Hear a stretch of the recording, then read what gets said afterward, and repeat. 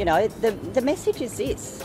A Huntsman spider made an unexpected and unwanted visit during a health official's press conference. Okay, can someone please get that spider off? Queensland, Australia Health Minister Yvette was giving an update on the COVID-19 situation in her state when a Huntsman spider started crawling up her leg, and she handled it better than most. This shows how controlled I can be.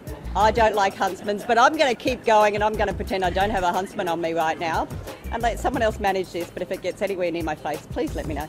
Huntsman spiders can measure about 6 inches across and are known to be fast-moving, about 3 feet per second. Unlike other spider species that build webs to trap their prey, Huntsman spiders chase down their potential food sources with their long legs.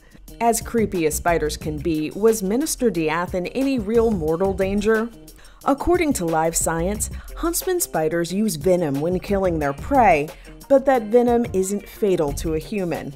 A huntsman bite to a person would likely be painful and swell, and in some cases cause mild nausea and headaches.